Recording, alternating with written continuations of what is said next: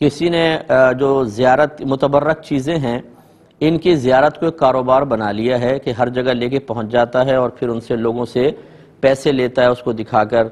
یعنی مانگتا بھی نہیں ہے لیکن اشارے کر دیتا ہے اور لوگ اس کے پیسے دیتے ہیں اور پھر اسی طرح شہر بہ شہر وہ جاتا ہے۔ اس طرح کرنا کیسا ہے؟ دیکھیں، یہ بالکل شرعاً جائز نہیں ہے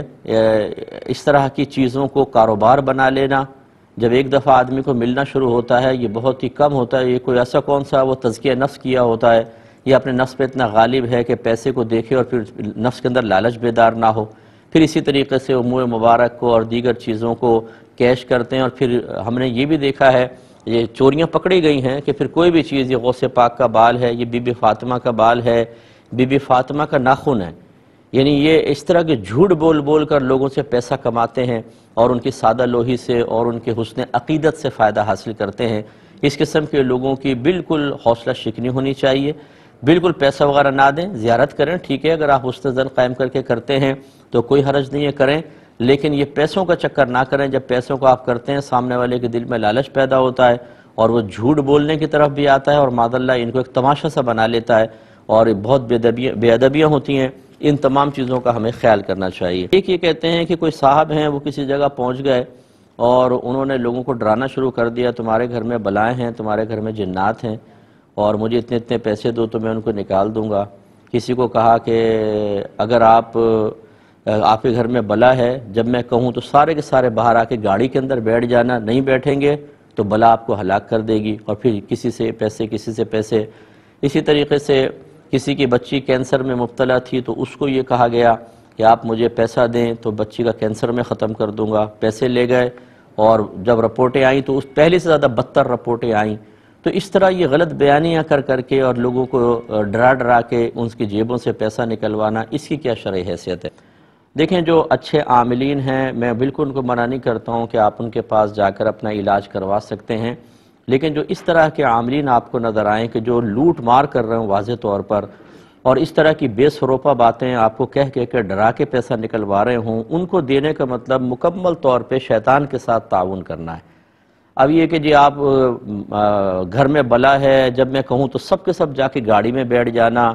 تو ورنہ وہ بلا آپ سب کو ہلاک کر دے گی۔ آپ خود سوچئے کہ مطلب جب وہ کہے گا گاڑی میں بیٹھ جانا تو بچ جاؤ گے، ورنہ ابھی بلا گھر میں ہے، مار نہیں رہی ہے بلا کسی کو بھی، بڑے آرام سے بیٹھی ہوئی ہے۔ جب یہ عامل صاحب عمل شروع کریں گے تو پھر آپ جلدی سے گاڑی میں آ جانا، کیونکہ اس وقت بپھر جائے گی اور پھر وہ آپ پر حملہ کر دے گی۔ یہ سارے لوٹ مار کے چکر ہوتے ہیں۔ سادہ لوگوں کو اسی طرح ڈرا کر جو چیزیں نظر نہیں آتی ان سے ڈرا کر اور وہ پیسہ نکلوا رہے ہوتے ہیں۔ میں ایسے لوگوں کے لیے میں گزارش کر رہا ہوں، ہر عامل کا آپ امتحان مت لیجئے گا جو اس طرح کیوں گھر میں بلا ہے اور یوں اور وہ ہے، تو آپ یہ کہیں میری جیب میں کیا ہے یہ بتا دے بھائی، تو میری جیب میں کتنے پیسے ہیں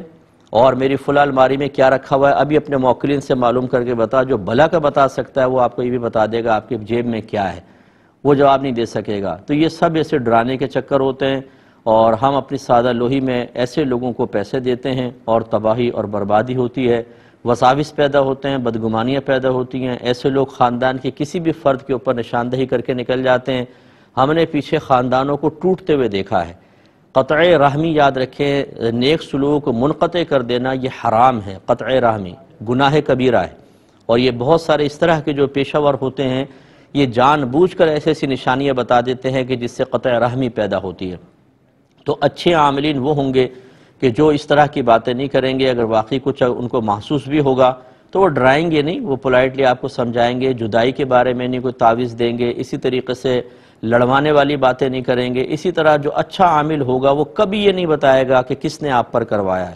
کیونکہ یہ صرف اللہ بتا سکتا ہے یا اس کے رسول بتا سکتے ہیں 100%، وہ بھی اللہ کے بتانے سے، کوئی اور شیورٹی کے ساتھ بتا ہی نہیں سکتا۔ جو بھی بتائے گا وہ ظنی طور پہ بتائے گا، یعنی اس میں قطعیت اور یقینی پن نہیں ہوگا، اور ظن اور گمان میں تو بہت زیادہ گڑبڑ پیدا ہو سکتی ہے۔ اللہ تعالیٰ خود قرآن میں فرماتا ہے کہ بہت زیادہ گمان سے بچو، کیونکہ بعض گمان گناہ بھی ہوتے ہیں۔ تو یہ گمان کے اوپر قطع رحمی کروا دینا یہ شرعاً بالکل جائز نہیں۔ اس قسم کے لوگوں سے بچیں اور اچھے عاملین یا اچھے جو علماء ہیں ان سے رابطہ کریں، کوشش کریں کہ ان وظائف کو اختیار کریں، ان ہدایات شرع کو اختیار کریں جس سے گھر میں برکت ہوتی ہے۔ 5 وقت نماز آپ پڑھیں،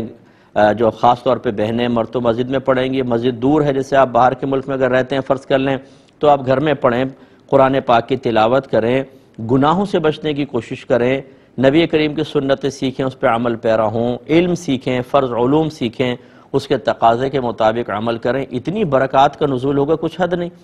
لیکن ہم چونکہ پہلے خود غلطیاں کر رہے ہوتے ہیں، پھر گھر کا ماحول تھوڑا بھی ایسا بن جاتا ہے، ہر چیز کا ہمیں وظیفہ چاہیے ہوتا ہے، جو ہم پہ شریعت نے لازم کیا اس کو ہم پورا نہیں کرتے، ہم چاہتے ہیں شارٹ کٹ سے بس کوئی ہمارا کام کر دے اور ہم منزل تک پہنچ جائیں، تو پھر اس قسم کے رہنما بیچ میں آ جاتے ہیں کہ جی ہماری خدمات لیجئے، اور پھر اور یہ ایسے چپٹ جاتے ہیں، یاد رکھیں کہ آپ کو چھوڑیں گے نہیں جب تک آپ بالکل ختم نہیں ہو جائیں گے، آپ کو ڈرا کے آپ کی جیب سے پیسہ نکلواتے رہیں گے، اور جب دیکھیں گے کہ نچوڑ لیا لیموں کو تو پھر یہ کچرے کے اندر پھینک دیں گے۔ ایسے لوگوں سے بچنے کی کوشش کی جائے۔